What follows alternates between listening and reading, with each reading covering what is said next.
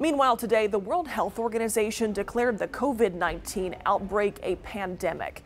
But what exactly does that kind of a declaration mean? RJ Marquez explains.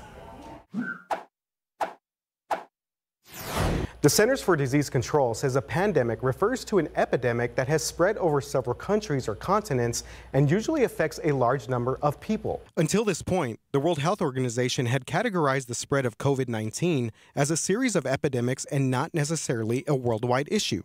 An epidemic is defined as a sudden increase in the number of cases of a disease above what is normally expected from the population in that area. The word pandemic sounds scary, but generally just refers to how many parts of the world are dealing with the disease. Pandemics must be fought at an international level, whereas epidemics are fought within a country's borders.